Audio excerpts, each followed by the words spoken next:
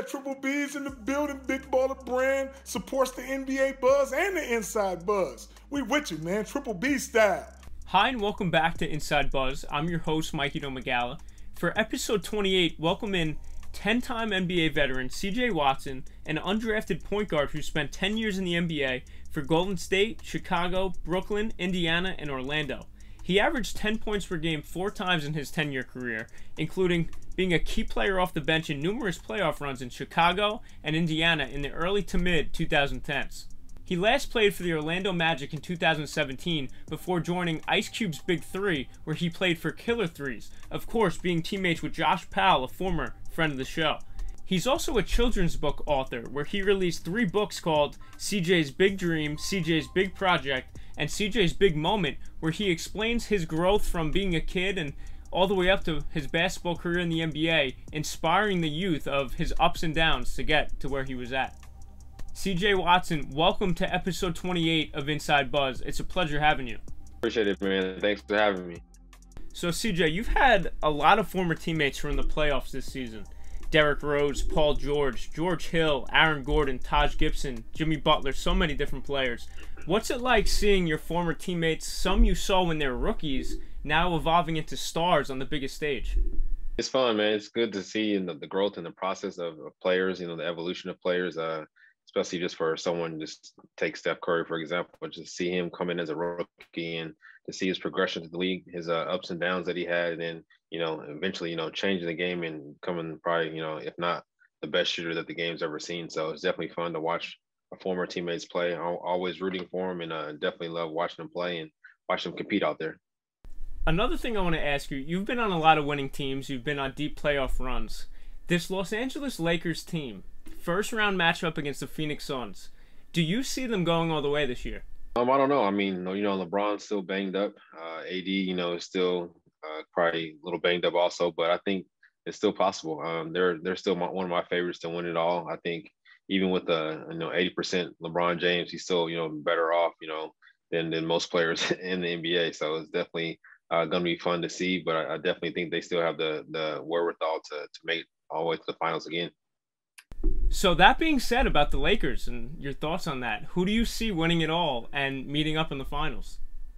I like the Brooklyn Nets. I think they got a lot of firepower out there, having 3, superstar-studded players like KD, Kyrie, and James. And then, adding Blake Griffin out there, it just gives them an extra boost. And they got shooters all around, Joe Harris, Jeff Green, and I think they're going to be one of the top favorites coming in the East, or the Bucks.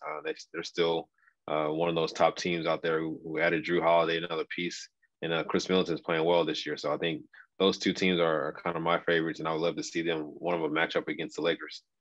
Coming out of college, undrafted, you played a year or 2 overseas. Then you get to the Golden State Warriors in 2007.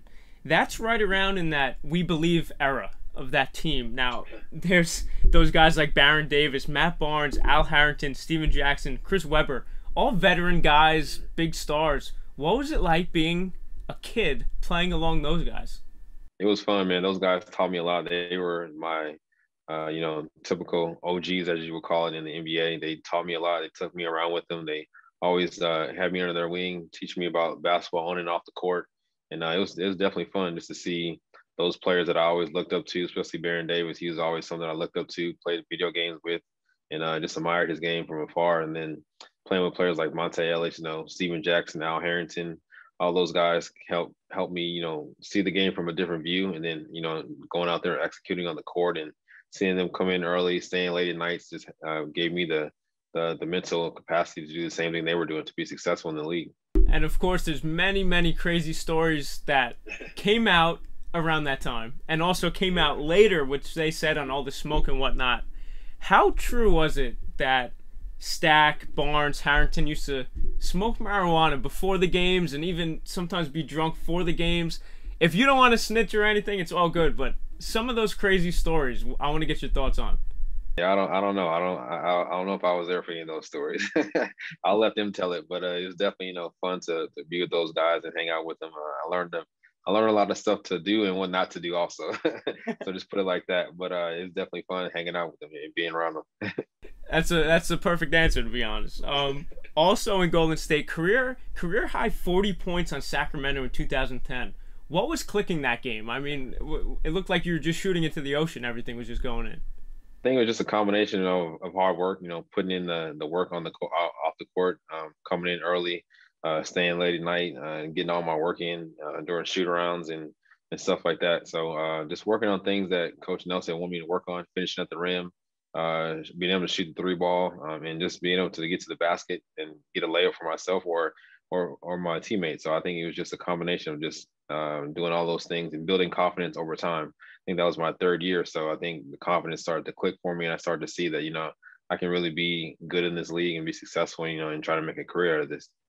A couple years ago, I mean, that whole Conor McGregor situation, whole Floyd Mayweather thing, that's all out there. People know about it. If you don't, you can look it up. It's all nonsense, in my opinion. But when you saw Conor McGregor donning your jersey to kind of throw a diss at Floyd Mayweather, what were your initial thoughts about that?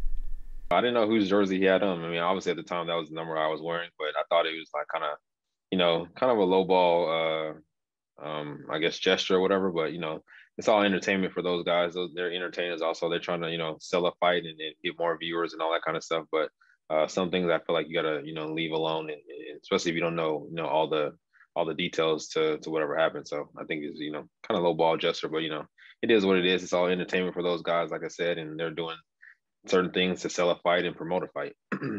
Yeah, and I remember Draymond Green in the comments was like, "That's not my jersey. It's not me." All that craziness around that time. Just funny stuff. You touched on Baron Davis before. What else did Baron teach you, and how was he just in that time where you were with him? I mean, he was a star in those days. Yeah, for sure. He just taught me how to network, how to be professional off the court, and business savvy. He's a great business mind and a great business guy. He invests in a lot of things. So just teaching me about investing and how to talk to certain people and how to, raise money and things of that nature. He's definitely, one of the mentors that I have off the court and on the court, but he's definitely someone I can always call on, to ask for his advice, and he always pick up and answer. Yeah, he's in a lot of business ventures, I think, right? I see him on social media promoting a lot of stuff. Have you gone into business with him on certain things? Yeah, we've done a project called UNest. It's a savings program for kids. So it's definitely, I think it's going to be big, and it's definitely, a good business model just to save money for your kids, to help them, for the future, and save for cars or books and tuition, stuff like that. So they're prepared for the future. Awesome. Everybody listening, go check that out. Support my guy, CJ. Also, in Golden State, you mentioned again before, a young Stephen Curry. Now, be honest with me. Did you see Stephen Curry becoming one of the greatest shooters, if not the greatest shooter of all time, and multi-time MVP from where you saw him as a rookie? I always get asked that question. It's crazy because, obviously you see the highlights and the bright spots, but if you would have asked me then if he would have been a superstar, I would have said I don't know. But definitely he, obviously had the genes from his dad playing in the NBA, and he saw what it took to be successful in this league.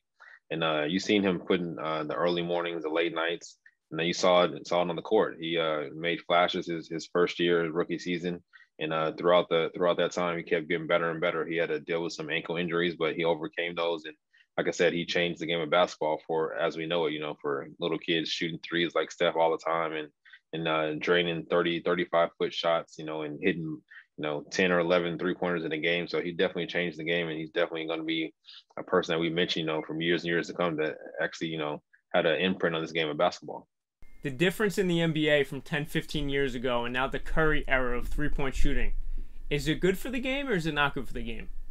I think it's great for the game. The game is always going to change and evolve. Maybe 10 or 15 years down the line, we'll be back to, like two bigs on the court, in big lineups, all that kind of stuff. But it's definitely changed, and I think it's better for the fans. The fans want to see a faster game. They want to see more threes, higher scoring games, all that kind of stuff. So I think it's great for the game. And another guy, CJ, I'm sure you already know, I'm going to bring him up, Derrick Rose as a rookie.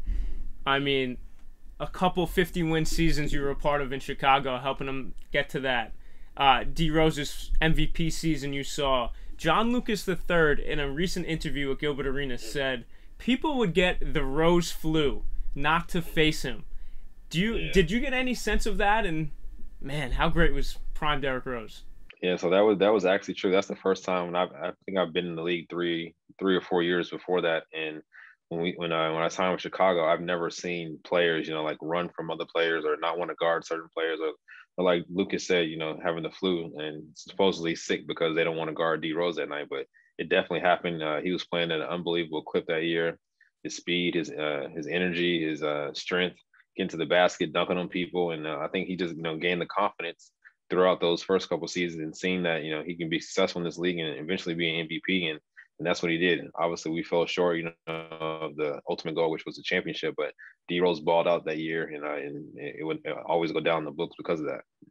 Everybody saw D Rose's big time dunks. I saw 10 years ago yesterday was D Rose's dunk fest on the Miami Heat, where he dunked over Joel Anthony in that game, which was insane. Was there something that the public didn't see where he did something amazing in practice that you could recall? No, not really, because I don't even know if I ever seen him dunk in practice actually, because all we did was play like 1-on-1, 2-on-2, 3-on-3.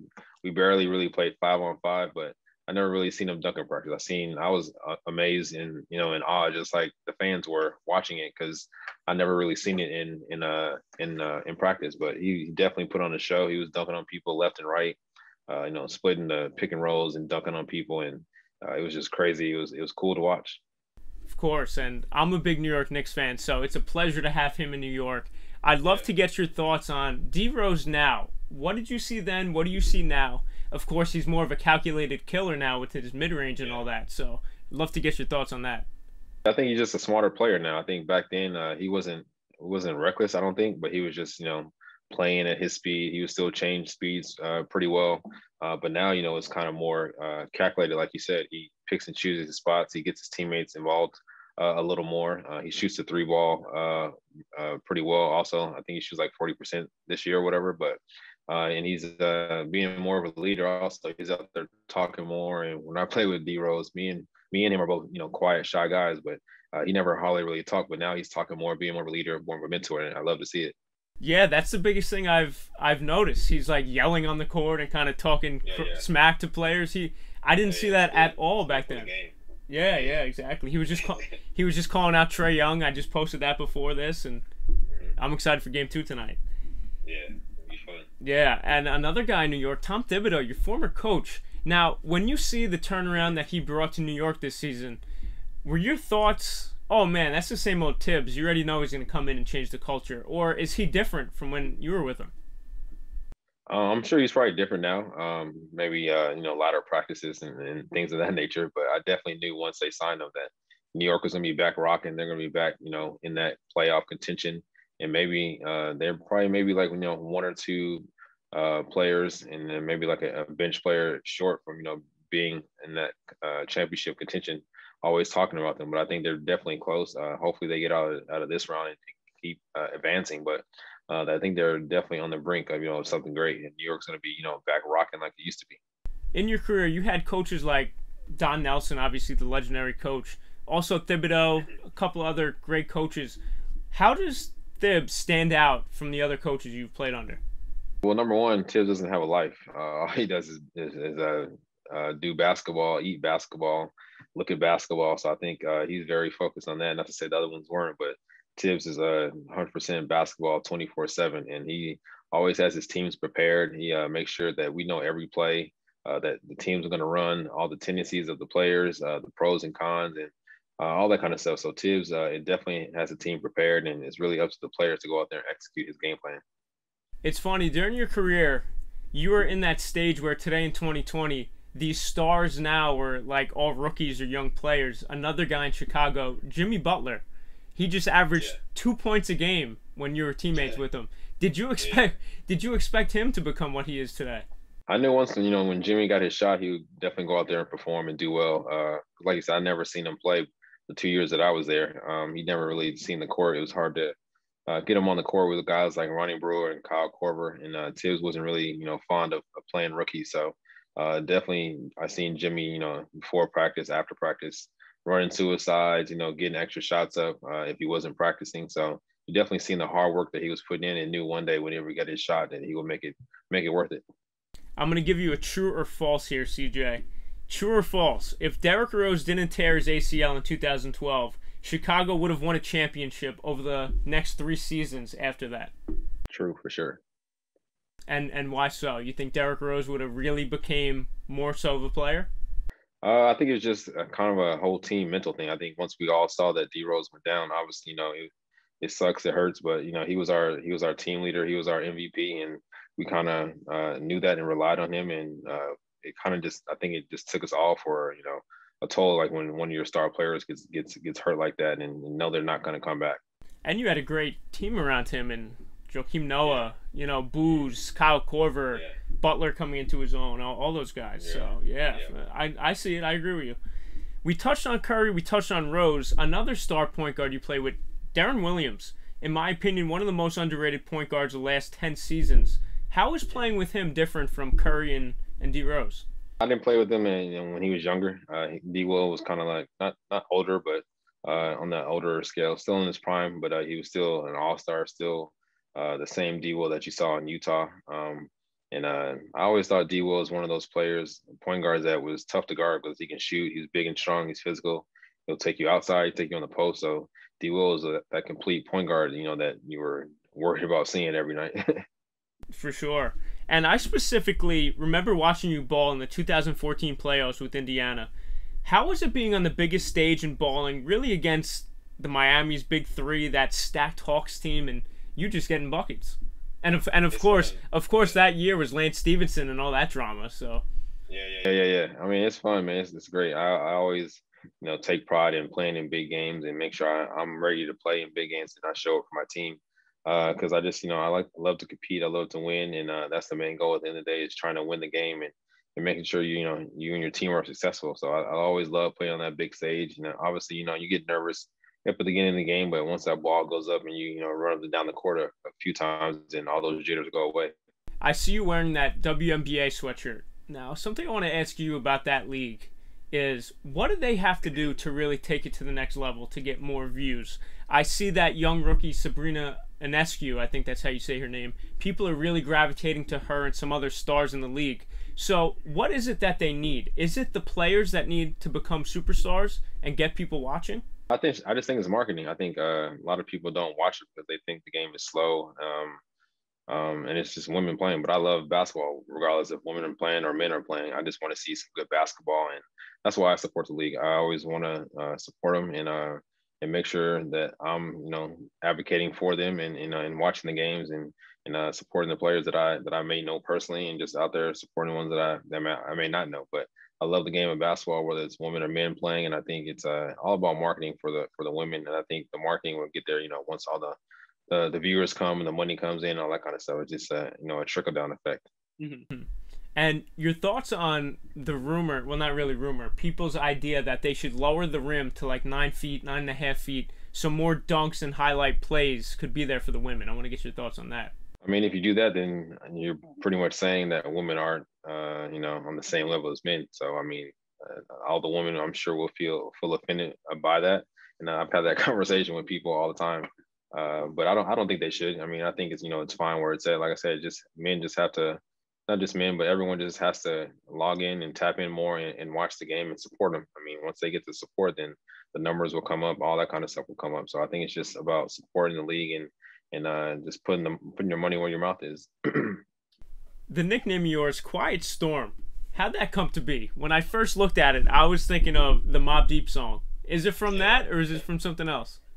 No. So, quick story. When I was 16, I was gonna get my first tattoo, and my sister, who lives in Nashville, me and my brother go out to visit her every summer, and we were with her, and we were not supposed to tell my parents we were getting a tattoo, and then we went to this, this guy who gives tattoos for cheap for like $50, and we got this tattoo, and I needed something to put over it, and the And1 basketball guy, and my sister was like, why don't you use Quiet Storm? I was like, you're quiet, you're shy, but when you get on the court, your game hits people like a storm. So that's kind of where it came from, and it's kind of stuck with me, throughout, and just because it's pretty much true, and it's kind of been with me ever since. I love it, and of course you attach Quiet Storm to the Quiet Storm Foundation and also the 3 children's books you've written. Tell me about the foundation and the children's books that you wrote. Yeah, so when I was younger, I just wanted to be able to give back to kids. That was my whole goal. I said if I ever can be successful of any, not basically a star or whatever, just wanted to give back to kids and give them hope and give them access and resources that I maybe they didn't have and other kids in the area didn't have. So we want to make sure we do that for kids, and we have several different projects and events we have each year. We have a free basketball camp for kids coming up in July. We have a Black History essay contest that we do each year, and we also fly the kids to DC for free. So just trying to give kids resources and access to different opportunities that they may or may not have, and always just giving them hope and letting them know that you can be successful no matter what neighborhood you come from, no matter the circumstances you live in. And for the books, I just wanted to inspire kids. I thought I had some stories to tell to inspire kids to dream and let no one tell you that you can't do anything. There's plenty of people told me throughout my life that I couldn't make it to the NBA or I wasn't good enough, but I stuck to my dream. I kept working hard, and eventually, that dream came true. And you proved all that, undrafted to overseas to the NBA. Something I want to ask you is, what was the mentality of going undrafted and then almost like, oh, I didn't make it, now I got to go overseas? Was it a drag, or you kind of saw it as a stepping stone to get to the league? A little of both. I had, every emotion going through draft night, being undrafted and having to go to make a decision to go to Italy. So I definitely, thought about quitting basketball a few times. I always tell kids this, but my parents wouldn't let me give up on my dream or my goal. And they kind of saw the greatness in me when I sometimes didn't see it in myself. So they definitely, are big advocates and supporters of me. And they get all the credit, really, because if it was up to me, I probably would have quit playing basketball and went on to do something else. And probably we wouldn't be having this conversation. But definitely, just basically just sticking to your dreams and goals, and like I said, not giving up and pursuing through all the ups and downs that you may have throughout whatever career you choose. Wow, and it all worked out, as you said, because we're having this conversation now. Right now, CJ, you're 37, still technically young enough to play in the NBA. Will we see CJ Watson back in the NBA, or you're going to stick to balling out in the Big Three? Yeah, I think my NBA days are over. I'm hung it up for now. I'm going to play in the Big Three again, so got to work on getting back in shape and getting back in the gym. But I definitely think the furthest I go is the Big Three for now, just to go out there and have some fun and play with old friends, old teammates, and just seeing the guys in locker rooms and things like that, and just having fun again. It's been a long time since the last Big Three season due to COVID interrupting all that. What are you looking most forward to this season? Just trying to get back and win it all. We fortunately got to the championship last year. We didn't win it. We lost in the championship game, but hopefully this year we can come back and bring that same type of noise and win some games and make it back to the championship, and this year win it all. Where can we find you on social media? Where can we find your foundation? And where could the fans buy your books before we close? You can find me on Instagram and Twitter, QuietStorm_32. You can find my books at cjpens.com, cjpens.com, and Foundation's website is quietstormfoundation.org. That's 10-year NBA veteran CJ Watson. I'm Mikey Domagala, and that was episode 28 of Inside Buzz. CJ, I appreciate you coming on. No, thanks for having me. Appreciate it.